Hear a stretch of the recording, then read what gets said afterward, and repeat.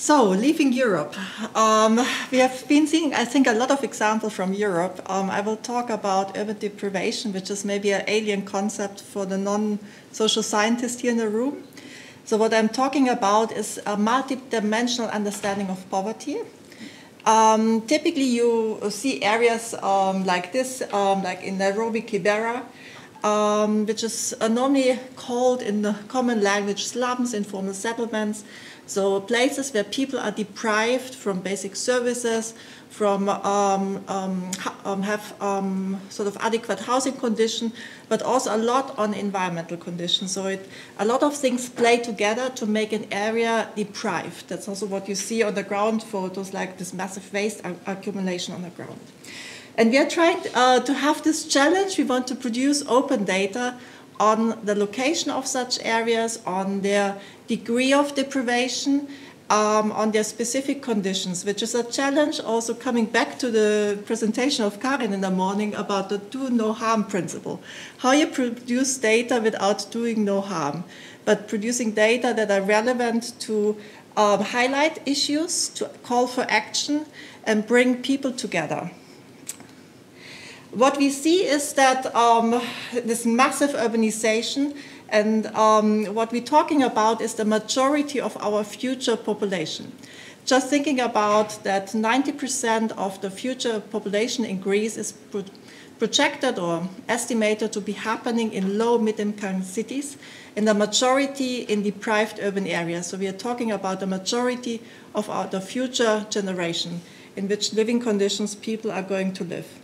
This is also reflected in the SDGs, like on SDG 11 on no poverty, and SDG 11 on sustainable cities as the first indicator on slums, informal settlements, and inadequate housing. And the challenges of monitoring these indicators. Presently, for example, on SDG 11, these are national estimates, which are, I shouldn't say this in a public session, but close to rubbish, because they're basically estimates. There are a lot of politics behind.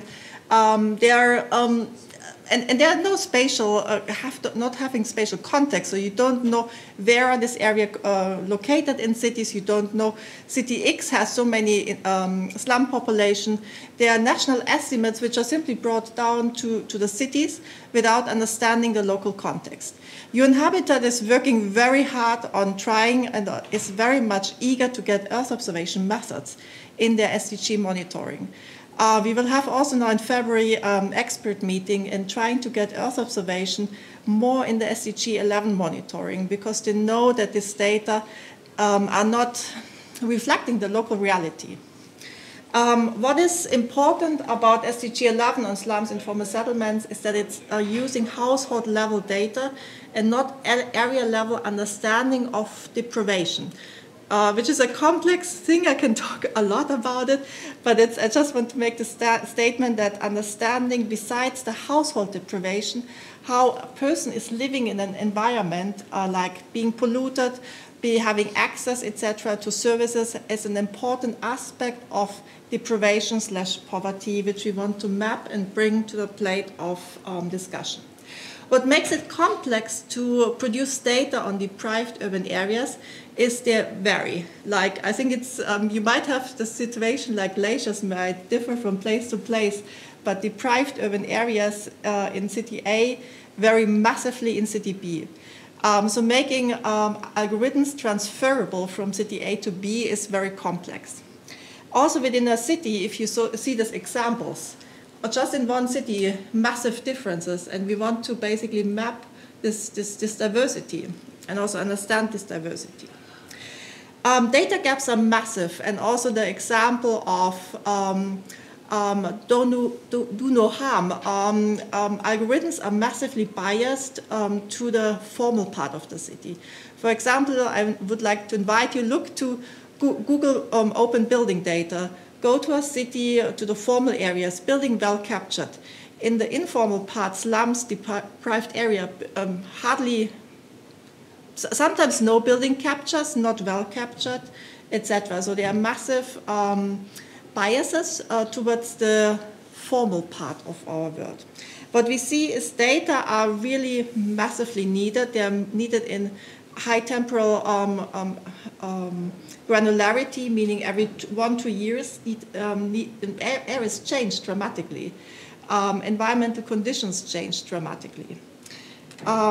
Linking to the do no harm principle. So what we see is that data can have a massive impact. That's an example of an eviction which happened last year in Nairobi. And by documenting this eviction, bringing it to the media, the eviction was actually stopped. We were working together with local community groups, this eviction was done by the government, but was not illegal, actually, and bringing it to international media stopped the eviction process and gave the people the acknowledgement. Of course, it happened already to a massive scale, what you see here. So this area has been evicted. But it gave them the option to claim that this eviction was illegal and to get compensation. But of course, we need data for various purposes. We need data for monitoring, for targeting policies, for improvement, and we also need to bring data to the local level to help people to fight for their right for advocacy. But also with the challenge, of course, how we make data available. Do we violate privacy? Do we actually do harm to communities if we make polygons of areas? Do we invite people to do evictions? So that's a big challenge of thinking about how to make data available. An example of Earth observation models, which we have been producing with an ongoing effort and past efforts of SlumMap, is we are developing models to predict the deprivation probability of areas and combining it with bottom-up population estimates, because population estimates of areas are typically useless going to the global estimation models. Sometimes they don't predict even 5% of the population living in those areas, in these very high-density areas. We have been together with some colleagues, also Serkan is part of it.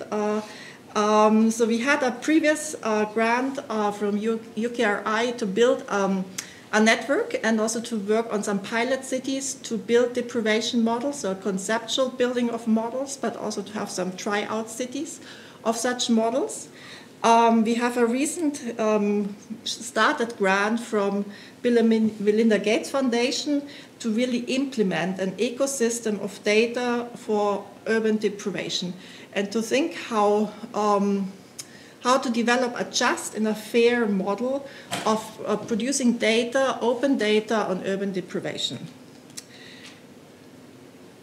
What was done in the first part, we built a conceptual understanding how we bring open data together on urban deprivation from different aspects, from typically what is done by UN Habitat, from household level aspect, to adding information on area level aspect, adding information about, for example, hazard, contamination, but also how areas are connected with the city, like on infrastructure, services, and governance connections with the city.